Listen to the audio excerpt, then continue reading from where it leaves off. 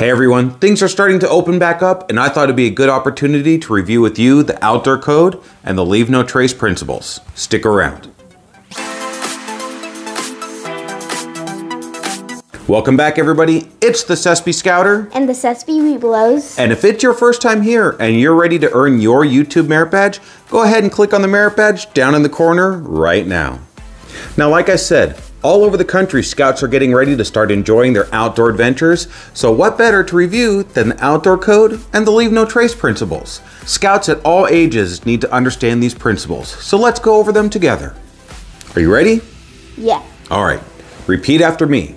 As an American, I will do my best to be clean in my outdoor manners, to be careful with fire, be considerate in the outdoors, and be conservation minded. Now I don't know of any great tricks to help you remember that, but just going over it call and answer style like we just did here is going to help you a lot. Now for the leave no trace principles, I saw a presentation where a park ranger used her hands and her fingers to help you remember all the different points of the leave no trace principles.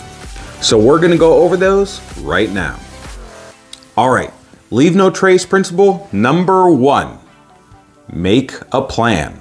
The way you remember this is you take your one finger and you write down your plan. Leave no trace principle number 2. Stick to the trails. You're going to take your two fingers and you pretend like you're walking down the trail. Leave no trace principle number 3. Trash your trash. You're going to take your 3 fingers, put them together like a scoop, and we're going to scoop up that trash. We're going to get rid of it. All right, leave no trace principle number 4. Leave what you find.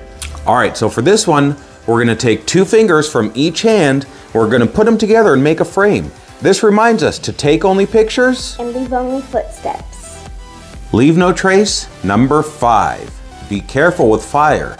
We use our hand to look like the fire to remind us to be careful. Make sure that it's out completely and that it's appropriate size for what we need. All right, next up is leave no trace principle number 6. Remember to respect wildlife. To remember this one, we're going to use 3 fingers from each hand. We're going to remember to respect our wildlife. And finally, for leave no trace principle number 7, be considerate of other visitors. We're going to put up the peace sign and give a wave. All right, Scouters, I hope that was a fun way for you to help remember the 7 principles of the leave no trace guidelines, and you can use that to teach to your Scouts, no matter what level they are. If you have any other tips, tricks, or ideas for better ways to remember either the outdoor code or the leave no trace principles, leave them in the comments down below. Don't forget to like this video, subscribe to the channel, and hit the notification bell so you always see when I upload a new video. If you like what we had to say here, share it with a friend. Don't forget to keep it simple and make it fun. And we'll see you at the next one. This is the Sespi Scouter and the Sespi Webelos saying goodnight.